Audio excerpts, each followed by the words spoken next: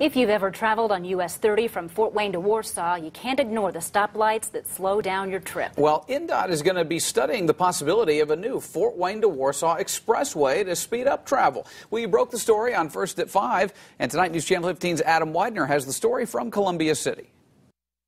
Well, plans for a US 30 extension are still very preliminary, but the bottom line is that a study could soon be in place to make travel through places like here in Columbia City a whole lot easier. It would be a major victory for the many who travel between Fort Wayne and Warsaw frequently. Traffic could get bottlenecked for whatever reason. State leaders will be trying to figure out one of two alternatives for quicker travel on US 30. According to State Senator David Long, one would be constructing overpasses over problematic intersections.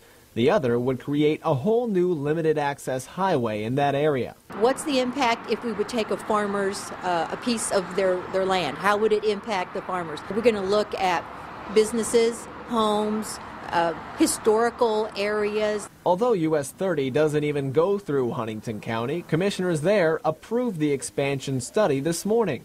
State leaders slipped it into an agreement for the $30 million Lafayette Center Road expansion from Roanoke to I-69. Surprised? So were they. My commissioners didn't know about it until they saw it this morning. I thought the $30 million project that we were talking about was big. To do something like this dwarfs a $30 million project. Northeast Indiana has now got two projects that they're talking about out of the transportation bills this year.